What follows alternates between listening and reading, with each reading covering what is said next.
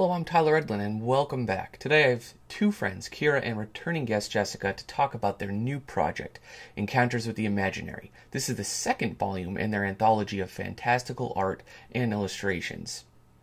The project that Jessica and I are organizing is called Encounters with the Imaginary Volume 2. It is an illustrative anthology featuring a bunch of creative writing and fantasy illustration from artists all over the world. And we're following up the successes of last year's Volume 1. And we are currently on Kickstarter looking for your help to get this published. And I think we're really excited for what's to come because it's an even bigger book, even better book. And I think there's a lot of room to grow. Do you have any idea for the total amount of illustrations in this? Oh my gosh. Jessica, you might have to back me up on this, but we have 22 artists, 25 finished pieces. There's more than that, I think, because at least one or two people did 2 full-piece illustrations in their spread, 2 full-page illustrations. So there's probably closer to 30 full-page illustrations, and then every spread, there's 25 of them, has 3 to 4 supplementary images. So there's a significant amount of work in here. There's over 100 paintings. A lot of cool stuff in there. Yeah, this is something we've been working on pretty much since the start of 2017. So it's been a while in the making. But this particular one, it's also a sequel to a book that we successfully crowdfunded and independently published last year. So this is Volume 2 of Encounters of the Imaginary, following up Volume 1 of Encounters of the Imaginary. Yes. So we're definitely building upon last year's successes. We've learned a whole lot. Hindsight is 2020. Looking back last year, I think we've had some moments where like, oh. And the quality, of course, has gone up as well, right? Absolutely. Yeah. And so everything that's in this new book is basically new art for all the contributing artists. Is that correct? Yes. Awesome. Yeah, every artist painted like a whole series of illustrations specifically like for their spread in the book. So it's all new and original to this volume. So this is a mock-up of our cover with illustration that I have done, actually, and this beautiful design by Jeszika. I'm so happy with how the cover came out. Yeah, that's a beautiful illustration. Yeah, thank you. It was really kind of nice to highlight one illustration, have like a cohesive look and vision. And we also have some nice goodies that Jessica mocked up for us. We have some bookmarks that we're going to be offering with our book that match our cover. And then here are some mock-ups of what the interior might look like. This particular artwork is by an artist named Maxwell Crable, and I'm so sorry if I mispronounce your name, Maxwell, but this is kind of what you can expect. There's a bit of creative writing here, titled The Creative Writing, some supplementary pieces that Maxwell has created to accompany his artwork and his writing. For each spread, each artist was able to create a full-page 9x12 illustration. They were given 4 pages, and so the first 2 pages, they have the 9x12 full-page illustration, and then they created 3 to 4, sometimes 5 supplementary illustrations that all relate to that main full-page illustration. And then the creative writing also ties in with their main illustration. So does each picture then essentially have like a small short story to go with it, or is it text about how the image was created? It's all creative writing. So last year we had a little bit of creative writing and a little behind-the-scenes artist process, and we decided that we wanted to focus more on the creative content. And instead of doing a little bit of everything and not doing very much of it, we instead gave them 4 pages to fill with this creative writing and the whole series of illustrations. Awesome. So. And then we have some peeks of the art itself. This is a piece by an artist named Magle Mebzo. I'm so sorry if I mispronounce your name. That's probably going to be a common theme. I have a reputation for not getting names right. That's perfectly cool. At least it keeps the consistency with the content that I put out. There we go. And then here's a full look at Maxwell's piece, which we saw in our mock-up. Yeah, these are some of the full-page illustrations. This is Manuel's. Lovely stuff. Yeah, so there's a huge variety of style here as well.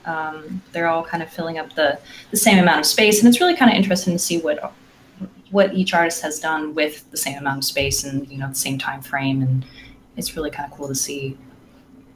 And I think too, like we tried to focus more, rather than focus on style, we wanted to focus more on the, like the substance, the idea, the story behind the image. So rather than try and come up with like a very consistent style throughout the whole book, we tried to have each one be its own little universe, its own little world. It's imaginary creature that they focused on. Yeah, exactly. And that just reminds me, bringing this piece up. This extra wide piece is one of our chapter illustrations. So each chapter kind of has its own theme. So we break the book down even more. It's like Jessica said, each artist sort of has its own, has their own story and microcosm and world they're building. And then with a little bit larger than that, each chapter kind of has its own theme. So this is for a chapter called Crux, which is a little more, I guess, a little bit more about danger and that's really interesting. Less peaceful creatures. So anyway, this is for the cover of this chapter, and it's a little bit larger. It's 18 inches as opposed to 12. Yeah, for the chapter illustrations, we're having them span like 1.5 pages. So it's almost a two-page spread for each chapter. How many chapters can we expect in the product? There's 5 chapters, and each chapter has at least 5 spreads in it. So it's like a different play on the theme of Encounters with the Imaginary? Yeah. Awesome. Mm-hmm. Yeah, that's a good way to put it. But these pieces are supplementary illustrations that go with the main illustrations. Like this is one of the supplementaries that Kira did with her illustrations used on the cover of the book. Yeah, and then this is a piece by Carlin Tam that goes with the rabbit piece that we looked at earlier.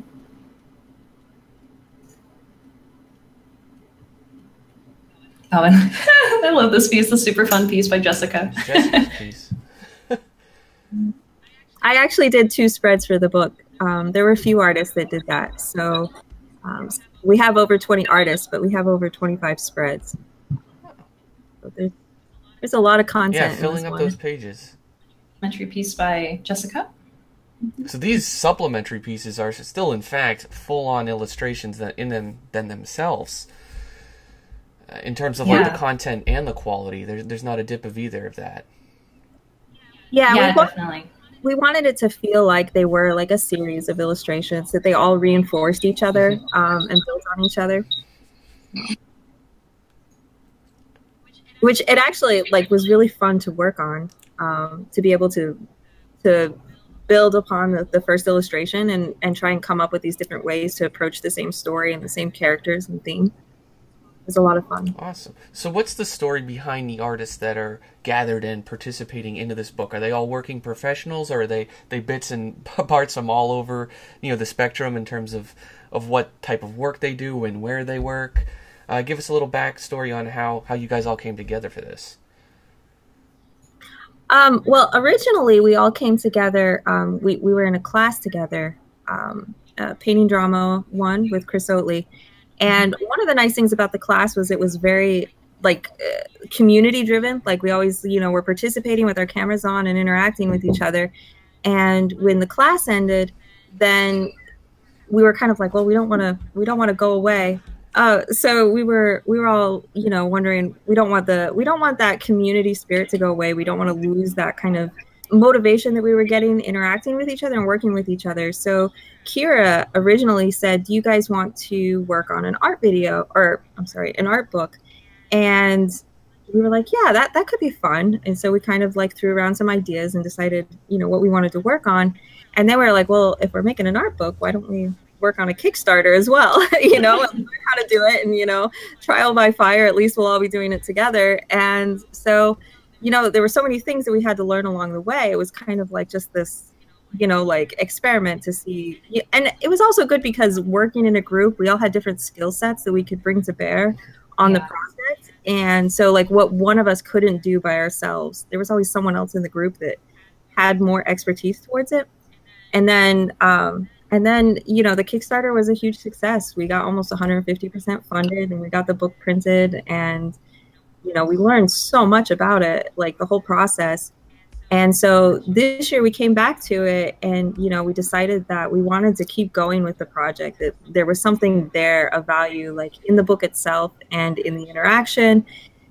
And so, you know, we brought more artists in, and it kind of just reaching out to people in the community that, you know, we respected their work, and asked if they were interested in participating. And so we've kind of just grown organically ourselves with the artists that are a part of the project now. And hopefully next year we'll have even more artists and grow even more. I saw you have a copy of the first one behind you, so at some point you should hold it up and do a quick thumb through to show everybody kind of little where you guys came from. Not to derail anything you guys, but I just thought it'd be interesting if people could kind of see what, you know, they can really expect from this in regards to the quality and how many illustrations. Yeah, that looks great. Yeah. So this is actually the copy of the first volume. They came out really nice. We're really happy with how they were printed. Perfect bound, like very finished looking professional books. I don't know if anyone wants to come back, is it possible that they can, you know, order this and still get a copy of the first volume? Oh yeah, definitely. We actually have some of our Kickstarter tiers. Some of our Kickstarters, you can actually get both volumes of the book, and you could also purchase this book as an add-on in the Kickstarter as well if you want to get a different tier that doesn't include it. So these are definitely, we have a bunch of them available. So amazing. If you don't want the second volume, you're totally welcome. I don't know. You don't get like the home shopping channels. Here we are. It's good stuff. Exactly. I've seen it. I've looked through the book. Everybody, it's quality stuff. If you're a sucker for, we're so excited to build upon last year and hopefully going into the future. Yeah, if you're a sucker for creative, imaginary, illustrative works, this is a great book for your shelf. Yeah, and I think it's really cool, like just seeing like the possibilities, like in years to come, like seeing more artists, seeing like giving people this template of like, you know, you have this many pages, create a series, create a story, and just seeing what people come back with, how they explore the, you know, the imaginary creature that they choose. So it's a lot of fun. It's a fun project to work on. Yeah, and I just brought up a photo of a print that Jeszika had actually been working on. This is a little bit, I guess, specific to the Kickstarter, but this is a hand-embellished print by Jeszika Levi. It's the earlier piece that we've shown, but she's actually embellished it with gold paint by hand, and this is one of our higher-end reward tiers as well, and I thought this was such a beautiful photo. Awesome. So will there be multiple artists contributing these size prints that if they back it at certain levels will be able to, I assume, get with the book, right? Exactly.